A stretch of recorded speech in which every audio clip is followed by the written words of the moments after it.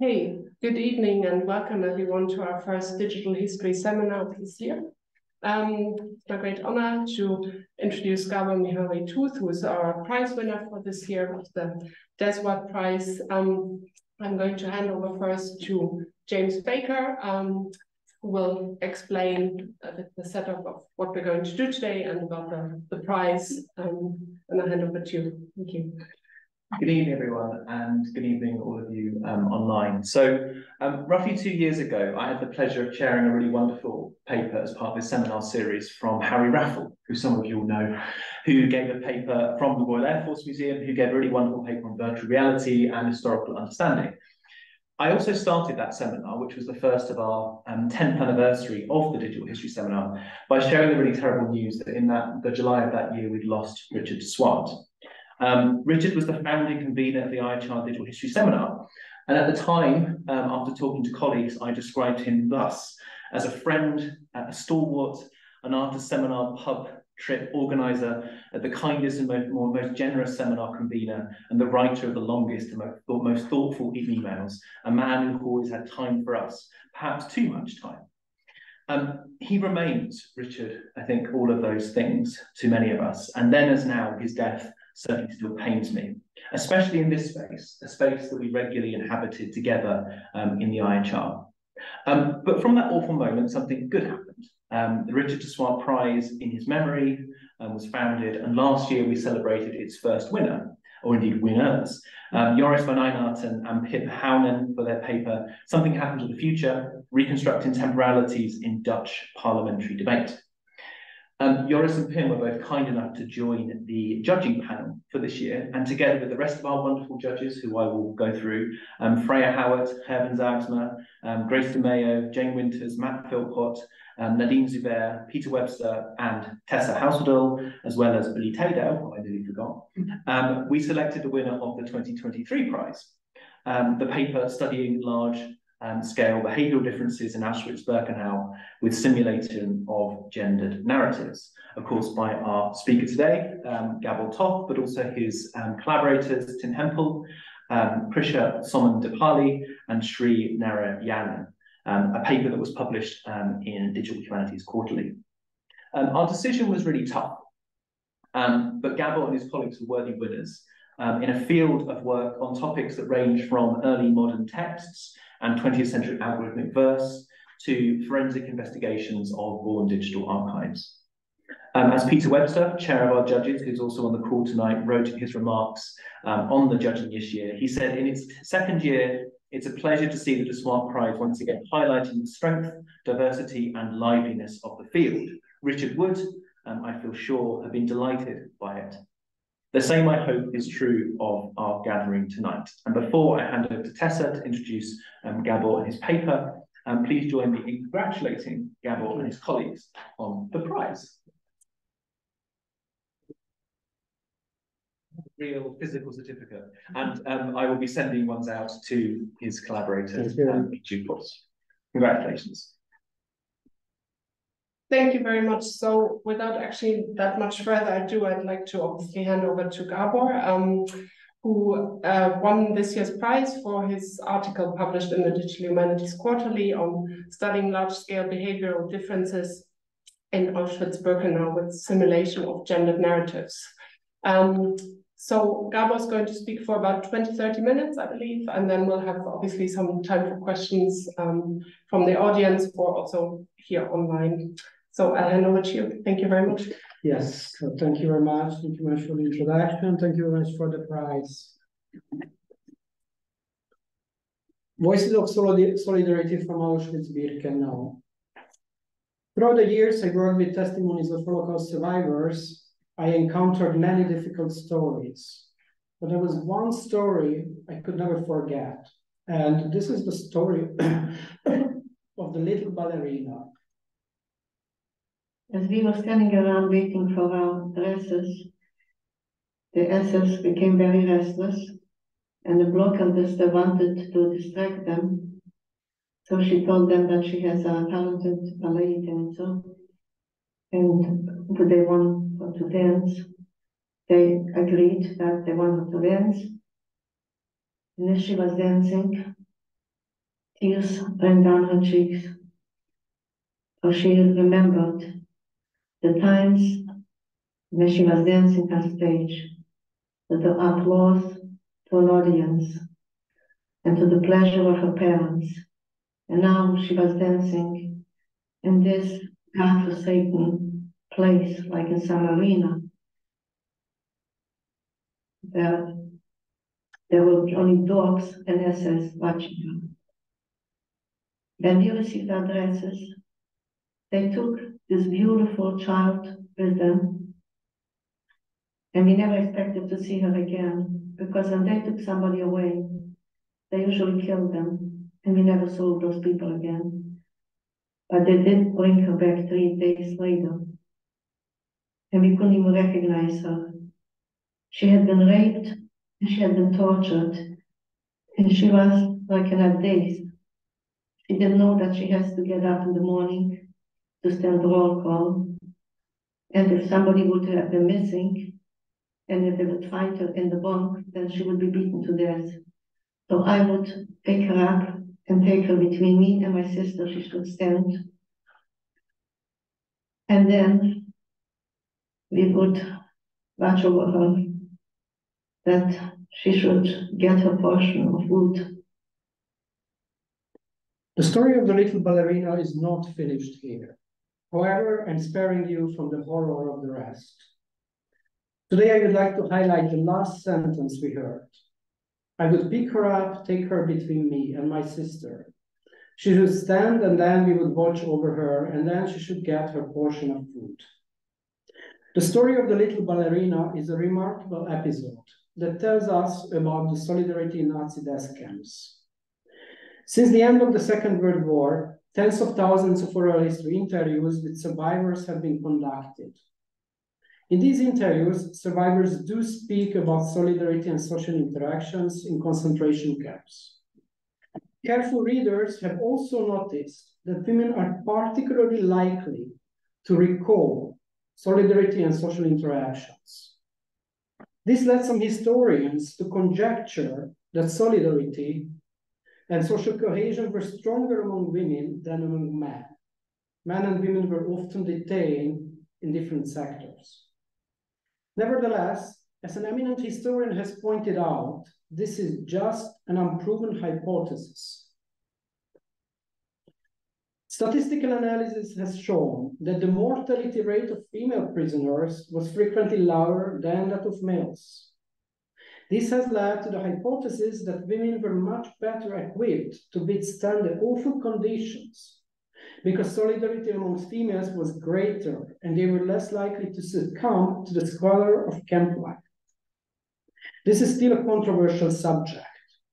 In the accounts of survivors from camps like these, there is no clear indication that an enhanced social cohesion existed amongst female prisoners. The eminent historian is right. Testimony fragments recalling episodes of solidarity in concentration camps can be best considered anecdotal.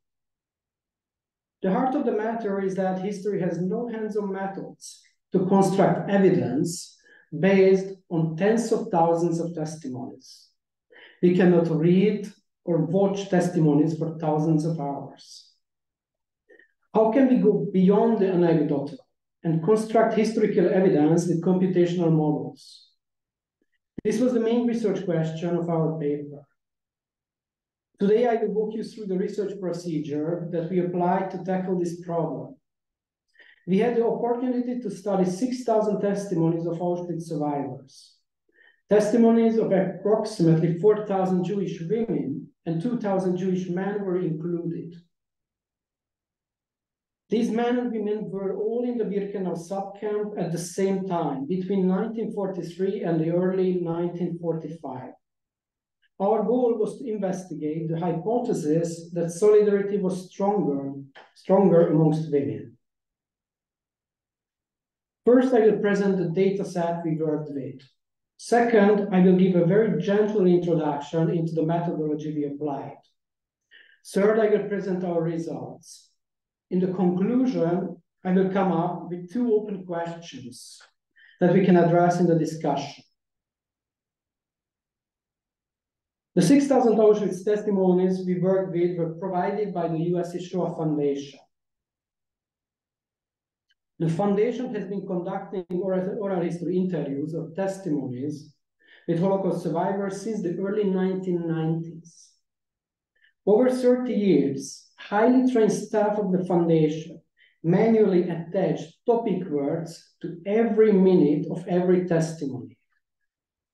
So on the right side, you can see the consecutive minutes-based segments of an interview, including topic words.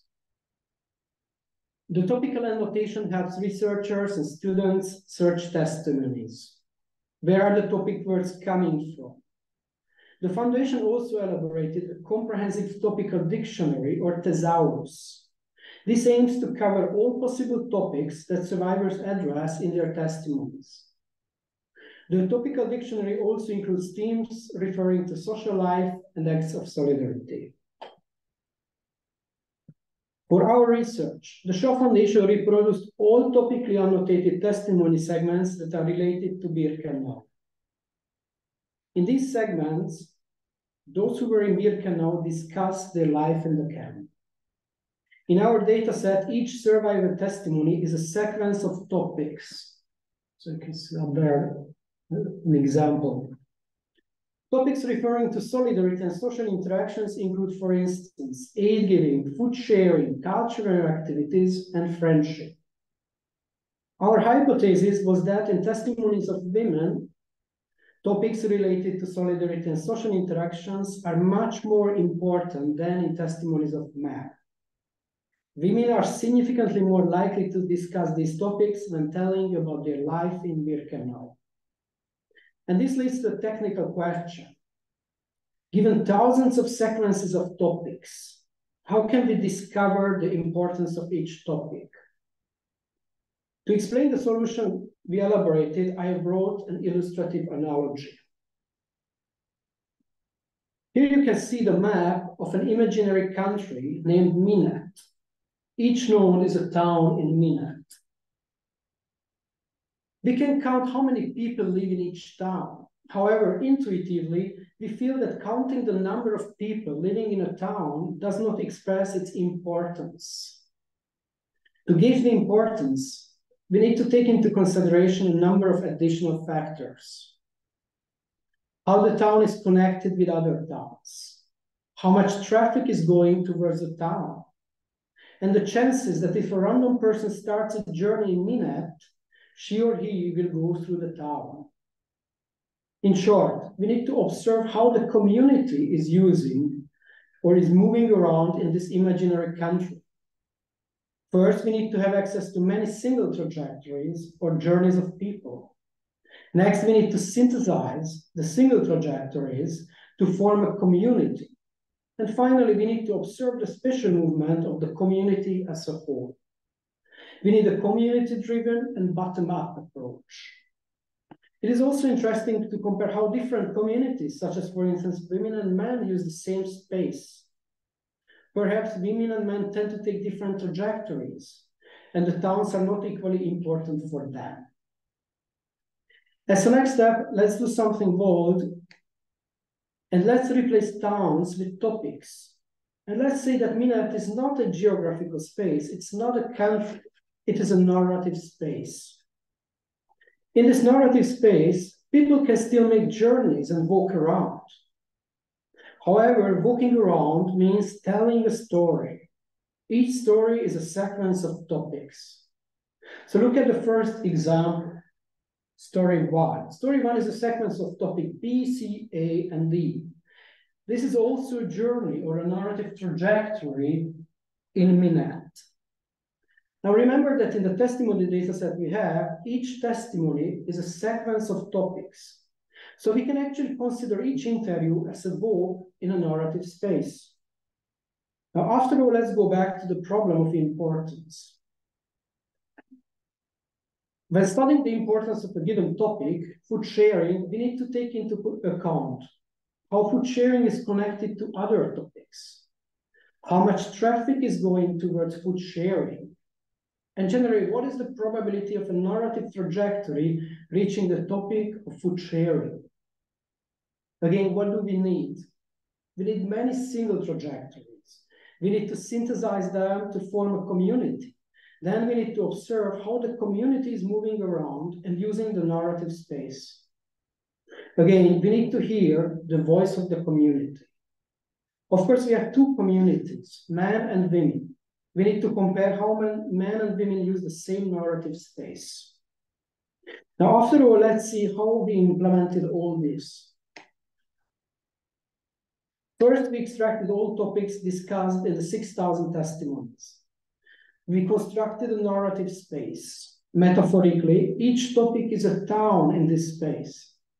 Then we regarded each testimony as a walking in this space, in the narrative space. As a result, we had thousands of single trajectories by men and women. Second, we synthesized the trajectories of men and women and constructed two communities. Finally, with the help of the Markov state model, we simulated and compared how the two communities are using the same space. In practice, the simulation helped us calculate the probability that men and women will touch on food sharing, friends, aid giving, and so on. The simulation also helped compare the typical narrative trajectories men and women take before and after discussing these topics. So today I'm focusing on the probability. In the paper, we also present the trajectory analysis. So I'm showing you the process of simulation with the help of our toy example, Minette. So how does the community use this narrative space? What is the probability that a journey will cross topic F? To answer this question, we synthesized many trajectories in Minette. So let's now do the simulation of the synthesized trajectories. Here you can see the simulation. You can see how a random person representing the community is moving around in Minette. As you can see, this is just a random process, and nothing stable or firm is emerging.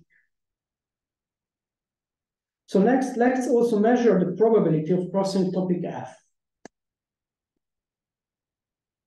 At the beginning, it is changing a lot. But then something remarkable is happening. The probability of crossing topic F is stabilizing. It is not changing anymore. So what is going on here? Why is it not changing anymore? So our simulation reached a stable state or equilibrium state. In simple terms, this means that we have seen all possible ways the community moves around in Minette. We have also learned the long-term probability or the overall probability of each topic, and that's it.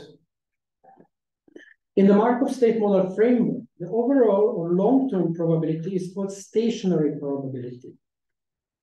The stationary probability is a very rich mathematical concept with a lot of meaning. Staying with our toy example, the stationary probability of topic F expresses how much narration is going through this topic. The higher the stationary probability of a topic is, the more traffic is going through that topic. The stationary probability also encapsulates the quality of links a topic has with other topics. Finally, the stationary probability of topic F expresses the chances that a random trajectory will cross this topic. And generally speaking, in computer science, physics, and chemistry, stationary probability is often used to measure the importance of a node, state, or a topic in our case. For instance, Google's original algorithm used the stationary probability to measure the importance of web pages. Now, after this, let's run some real simulation on the testimony data set we have.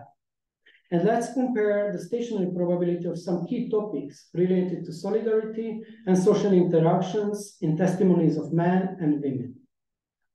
Of course, when thousands of nodes or topics in our case are involved, we cannot rely on visualization. We can work only with plots, such as the one you can see here. So the first topic is friendship. It is used to mark moments when survivors recall intimate social bonds. And as you can see, in case of women, it is much higher. The second topic is aid giving. It refers to memories when a survivor got help from someone or offered help. The difference is not so large, but it's still significant statistically. Food sharing is another key topic, referring to solidarity. The topic social relations refers to less intimate social bonds. We can see that women are more likely to discuss this as well. Finally, I put some signature topics by men. And as you will see, men are more likely to discuss, for instance, executions, violence, resistance, and then we will see beatings.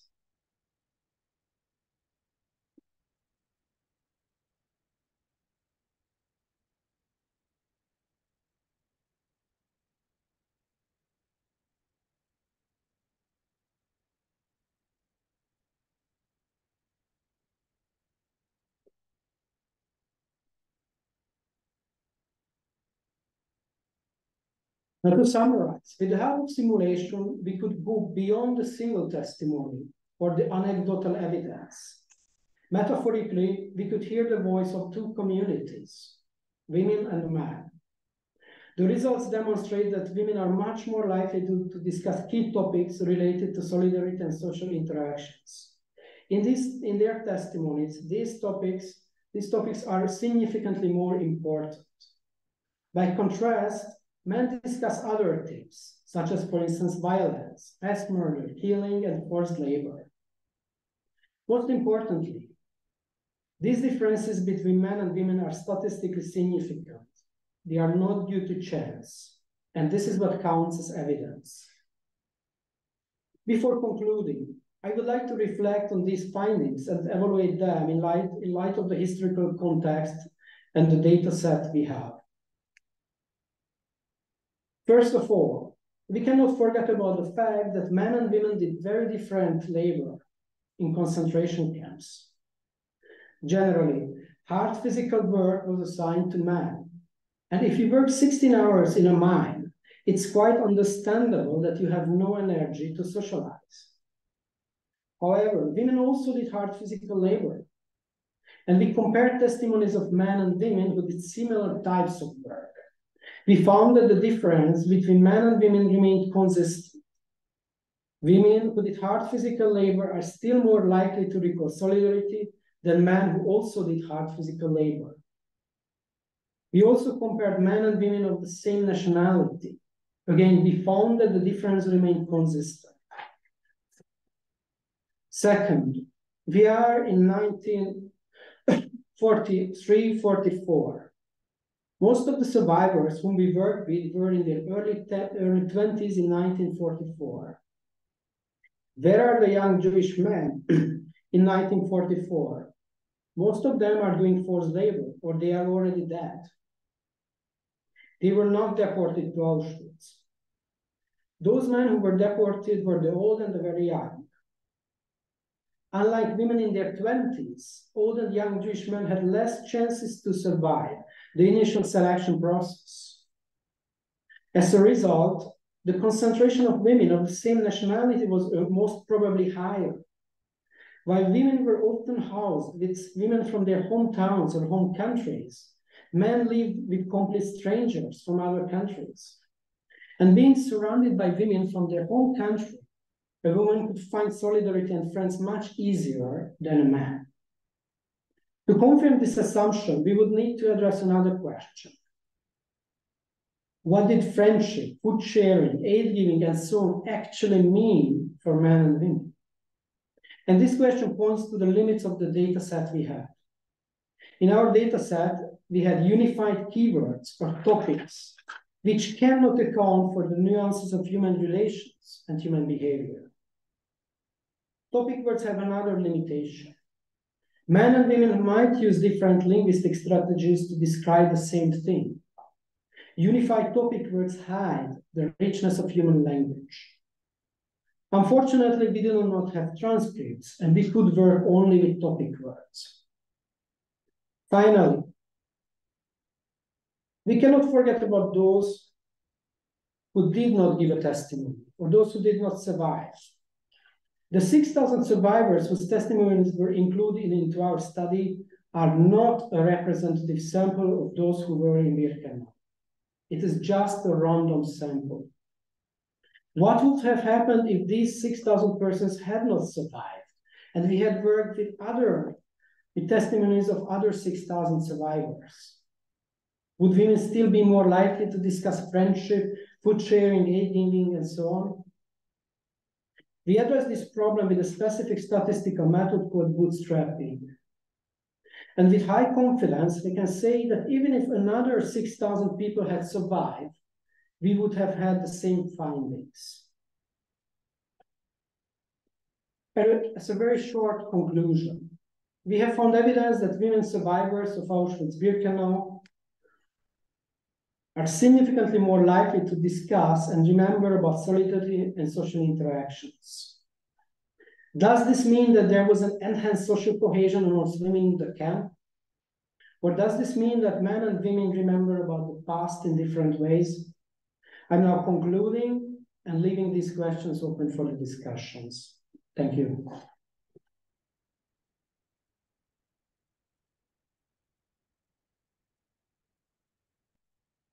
Okay, thank you very much, Gábor. Thank you very much. It's great. We have, I think, about half an hour for discussion and question. I'm sure there are many online and also here in the room. So we are going to, I guess, go back and forth somewhat. For those of you who are joining online, if you want to ask a question, if you could perhaps either indicate that in the chat or if you raise your hand so we can see that here, and then we'll take your questions in turn and mixing those with people here in the room who want to ask. So if I, yeah. Okay, no, this is a gentleman. Oh, brilliant. Take your question. So,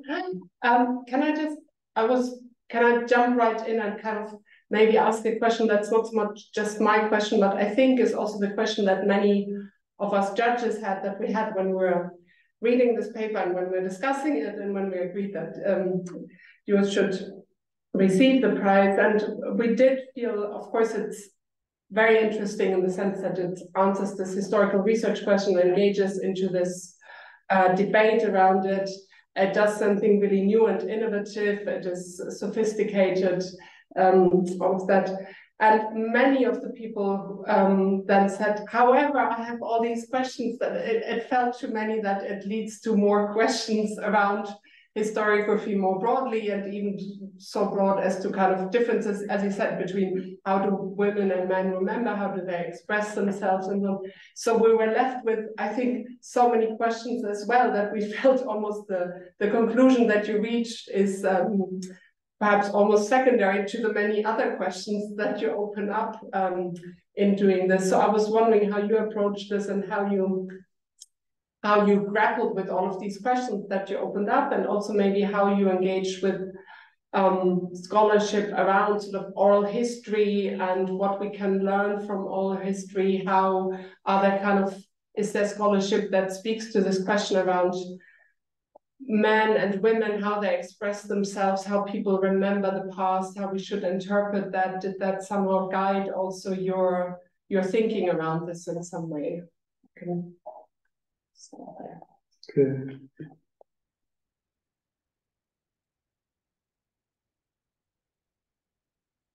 Yeah. So I would like to talk a bit about these two questions. Was there an enhanced social cohesion among women in Auschwitz-Birkenau? Do women and men remember about the past in different ways? And my conclusion was that yes, most probably there was an enhanced social cohesion. And what made me believe this? And it's actually this, I wrote a slide about this, is the bootstrapping. The bootstrapping is what absolutely convinced me that this was the case. So the bootstrapping method works in this way that you have a sample of 6,000 men and women, and then you just randomly pick 100 women and 100 men, just totally randomly. And you ask the question, what would have happened if only these 200 persons had survived? What would we learn from that? So we run the simulation, we calculate this probability or the importance of different topics, and then we repeat this. And we keep repeating forever until we have seen everything. Now, how many combinations are there? You cannot even imagine the number of possible combinations that you can have. And what is the result of this? So let's say here's food sharing. So this is the results. This is the probability that we get, and this is men and this is women. And after this random process, and after running the random process, let's say 10,000 times, we were unable to find any group of women and men where we would find that men speak more about food sharing. And this was a completely randomized trial, and this is what the gap shows there. There is an enormous gap. So it's not overlapping. So women will always talk more, even if we do this random process. And this is something that convinced me that the answer to this question is that yes, there was an enhanced social cohesion. Otherwise, why would women speak more about this topic? It might be that some women remember in a different ways, or some men remember different ways. But again, the random process is really convincing that there is no overlapping there. By contrast, with other topics, let's say, for instance, stealing, these two parts of the plot are actually overlapping. So it means that we can find groups where for instance, men speak more about let's say, stealing than women, and so on. So that's possible.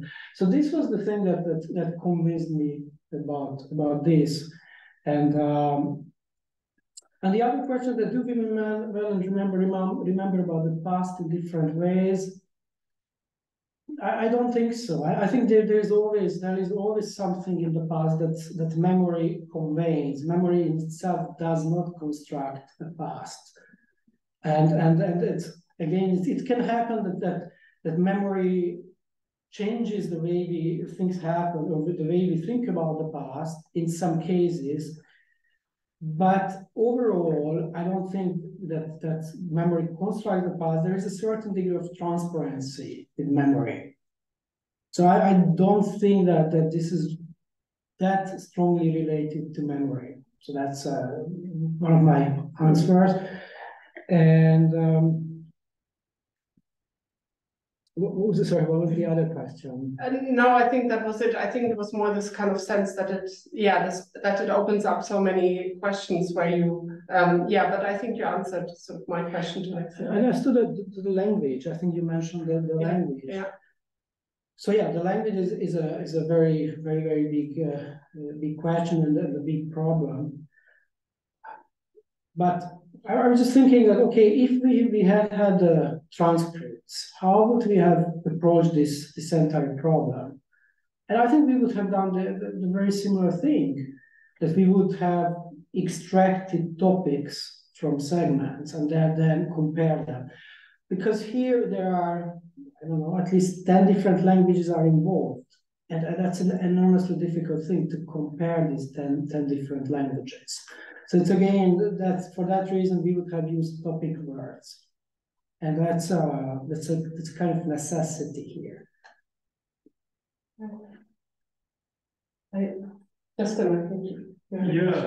Yeah. I'm probably going to come over with a kind of cynical historian question. I'm saying this provocatively. Do you feel, I'm suspicious of the degree to which this says anything about camps. You're suspicious, right? The degree to which this actually says anything about camps versus cultural constructions of gender in the mid-20th century more broadly. If you were to apply this methods to something like the mass observation testimonies, Which testimonies? The mass observation testimonies. Mass observation. It's a project through most of the 20th century Britain where people write diaries about their day-to-day experiences. And you modelled it a similar way around the kind of high-level concepts of collaboration, community, conflict, violence. Do you not think actually what you're looking at is it a broader gender pattern?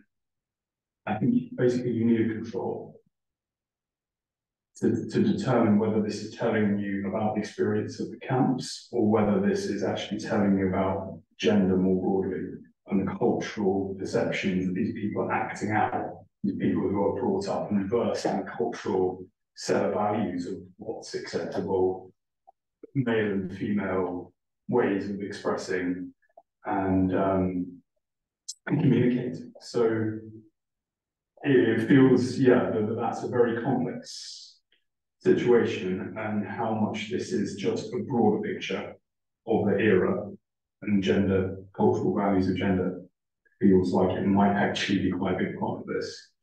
And kind of related to that, these are testimonies which are video or oral testimonies primarily. Oral, yes, oral testimonies. What about the impact of the interviewers or the recorders? That's one of the big topics in oral history, is thinking about the active role of the interviewer. If it's a man being interviewed by another man, will he say different things? So this is another control we could perhaps do. If it's a man being interviewed by another man, will he talk about different topics compared to if it's a woman being interviewed by a man? Would a woman of the mid-20th century being interviewed by a man feel that she needed to conform more to gender roles and therefore talk about those themes more than the other way around? Sorry, it's a cynical question, but I'm trying to No, that's a really good question. Terms. So as to the control group, I agree that that would have been good to have a control group, some kind of control group. So that's we did not include, and that's regrettable. Now, but you mentioned this project, the diaries, no?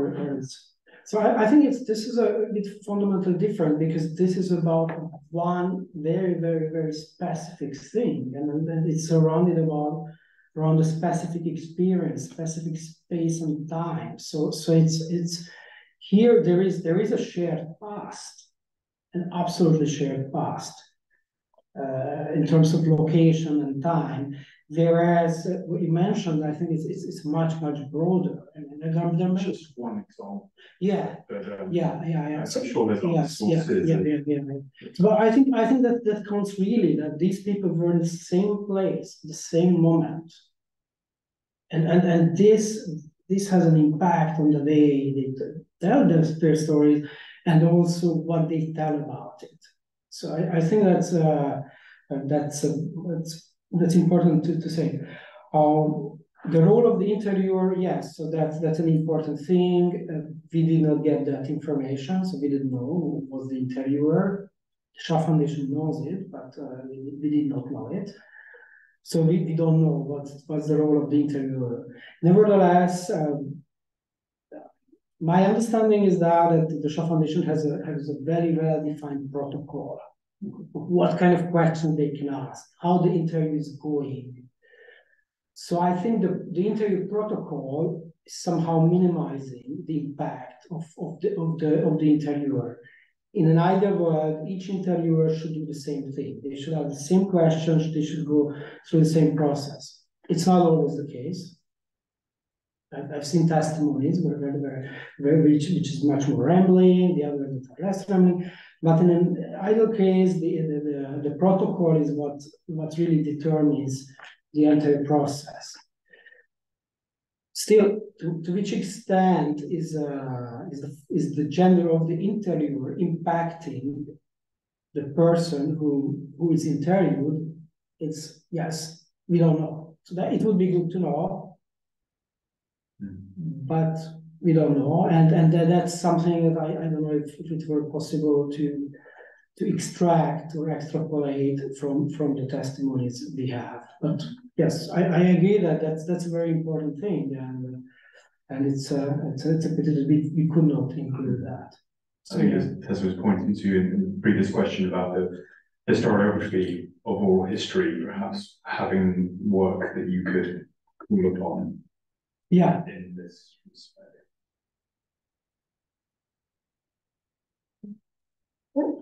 Thank you so much. This is really fascinating. Just, I guess, almost on the other side of what you just mentioned. I know sadly we have fewer and fewer survivors today, but I wonder if you've presented this work or your research has been given to any of them, or if there have been any responses from them, because it would be very, I think it would be very not only interesting and I think very rewarding for some survivors who are actively, part of the kind of the memory of this, but also whether they might have some feedback, right? Because so much of this is based on memory, and I wonder also about the kind of the social role that we play as historians. And this is a very present and very kind of important, timely piece of research. Whether you've reached out to kind of groups or kind of survivors, and maybe what their responses have been. Yeah. So the answer is never, and we presented this to survivors. Mm-hmm. And I've seen presentations where survivors were present and historians talked about it, and it was always very difficult. It was always very, very, very difficult thing. And when I saw these occasions, I never saw anything positive coming out of it. I don't know what the survivors say about this. That's something I don't know personally. But when I saw these occasions, they were quite awkward. So it's I don't know, but yeah, it will be an interesting thing to do, perhaps. In the sense that it was too painful for people to engage with it, or no, there was, when I saw it, I was remembering there was discussion, there was the point of the historian who has the hindsight of everything, and then there is the point of the survivor, and then the two things are not matching, and then there's a tension there. So that's why I felt that okay, it's a difficult thing to do,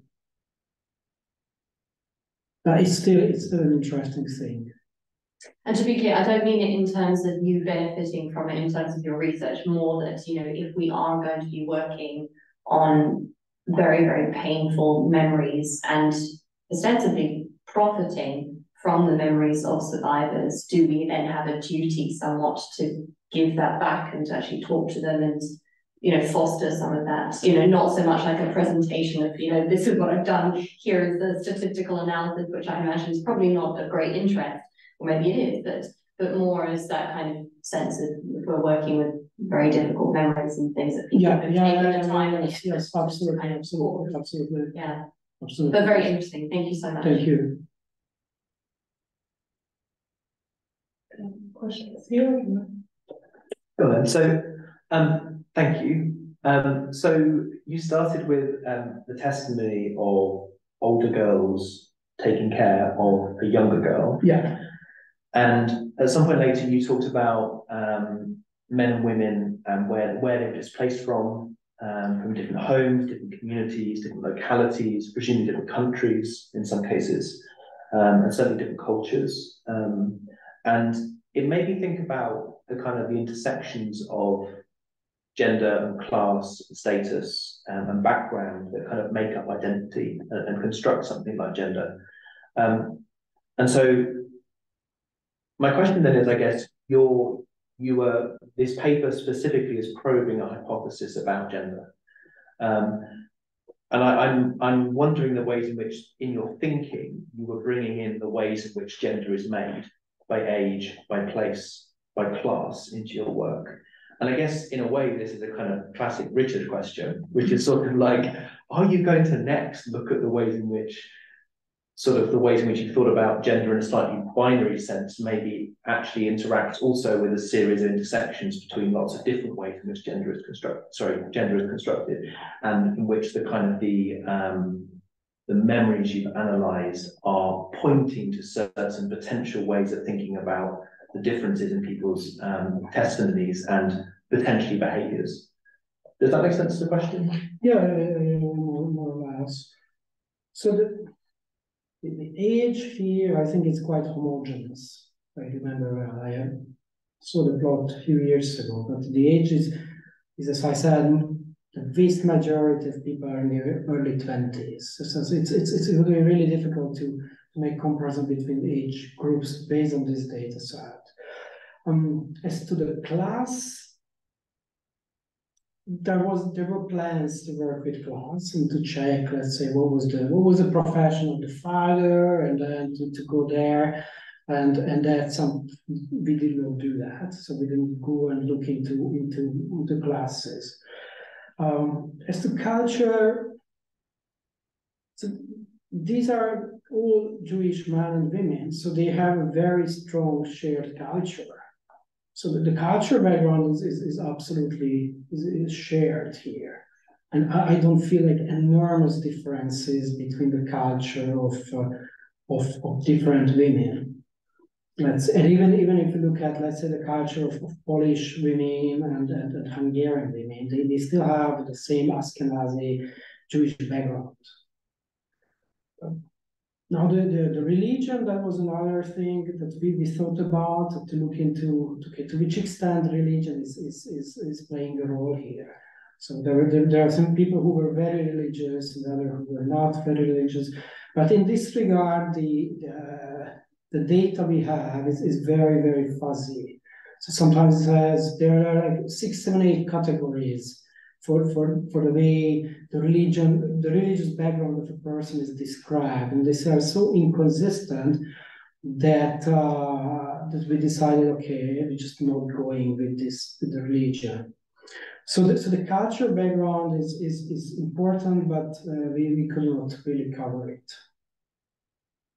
So can I ask a quick follow-up then? So you chose a question, ultimately, a hypothesis, sorry, to probe that was about gender. So within the historiography of the field, which is not my expertise, are questions around gender and the different ways in which women and men interact in the camps prominent among those kind of questions and hypotheses that historians of these kind of memories are interested in? Or are there other kinds of questions that think of people in sort of different groupings, shall we say, or is that where lots of questions? Yes, I think it is absolutely a prominent question, given the fact that men and women often were in separate sectors. So it's an absolutely prominent question, and it's as I said in the beginning. This hypothesis has been around for a long time. It's not that it was born the last year. So this has been around, and historians have felt this. Those who really listen to these testimonies, they felt that there is a difference here. But as I said, it remains something that is anecdotal, and I think the first citation I showed, it's very much, here it is. It really makes the point. On the other hand, it's also important to point out here that is what is missing from here. And I couldn't put the entire citation here because it would have been too long, but it's very important what's here. And practically Paul Pingle is saying that even though this hypothesis exists, it is very, very, very difficult to make valid comparisons. Because even within camps, there were enormous differences. And I will just briefly mention, like, let's say the work, the type of work, for instance. So that's why we decided that, okay, we work with people who were really at the same place at the same time. Initially, we had around 13,000 testimonies, I guess. That's what we got from the Shaw Foundation. And we ran the same procedure on the 13,000 testimonies. And we got very similar results. And I presented this to a historian, to a group of historians at USC, and they said, no, you cannot do this. This is wrong. This is wrong because you are comparing apple with pear or something like this. So that's why we decided to go only with people who were there at the same time and really the same place. It would have been also interesting to see developments or to compare different periods of the Auschwitz complex. So the Auschwitz complex was not, it changed a lot over time. So that's also very important to say. It changed, it had 4 or 5 different sectors, it changed, there was variation in terms of the sectors, and it also changed over time. And strangely, as the camp became larger and it became much more lethal, the discipline became more and more relaxed.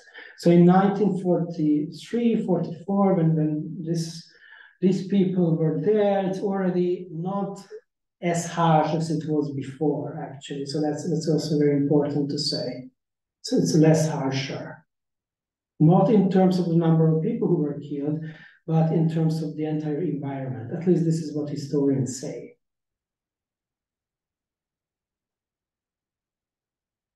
And the last point is just also very important to say that we worked only with Jewish victims. We did not work with Roma, Yehovah, and so on. And there was a practical thing. It's just in the Shaw Foundation's data set, in the very original data set, there aren't enough. There are only 10, 15, maximum 50, for instance, political prisoners. And that's just not enough. Can I ask a question that just sort of follows on from not my question, but something you said in there, which is interesting, which is you mentioned you presented some aspect of this work, different versions of this work. Yes. To the USC, to historians. Yes. And I mentioned at the beginning that, of course, this paper is published in a Digital Humanities Journal. And I'm curious about how you present this work to groups of historians, particularly historians who are experts in the field. Do you present this work in a very similar way to them, or do you actually talk? I don't know. How do you kind of communicate? Because I mean, the paper itself, it fits in that space that I'm not necessarily sure a lot of historians would read it and find it necessarily something they can attach to. So I'm wondering how you present that work to them. Or maybe you're thinking about that and haven't done it yet. Well, so this presentation took place maybe 4 years ago, so I'm not really, I don't really remember how I presented it. I think the way we presented it was more like the plots were presented, and then they were not convinced about it. They said, okay, this is still shaky. And that was the point when we went for the bootstrapping, as I showed, that okay, we really need to we need deeper evidence, and we ran this to the random process, and then the random process was never presented again to the historians.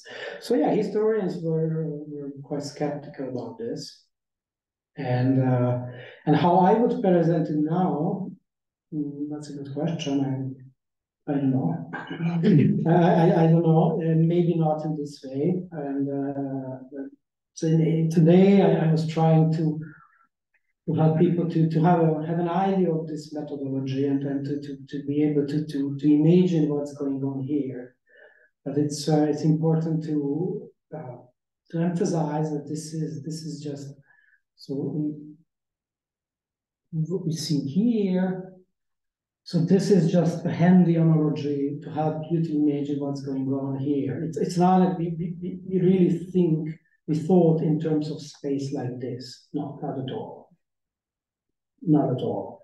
So we really think about the model and how that is working. And this is more like helping people to imagine this and how that you could understand it a bit.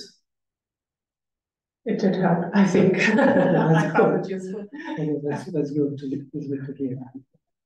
Can I ask you, Fanny? Oh, sorry, there's one from online. There's a question from Peter Webster. Peter, I'll just read that out if it's okay. So the question is, Gábor and colleagues have made a significant investment in developing a new method. Can you speculate about which other subjects this might be applied to? Are you perhaps already collaborating with others to widen its use? Yeah, so yeah, thank you very much. So this kind of this. So sequences of states is just ubiquitous in history. And think about the life trajectories of people, think about migration of people, think about the ownership, as the ownership of a company is changing from owner to owner. In the paper we are writing about object biographies, how objects are circulating. So these kind of sequences of states are data sets that can be modeled as sequences of states are ubiquitous. And I think this methodology can be used to study them. And that's where I see a future use case. At the moment, we don't work on this, but there is a plan.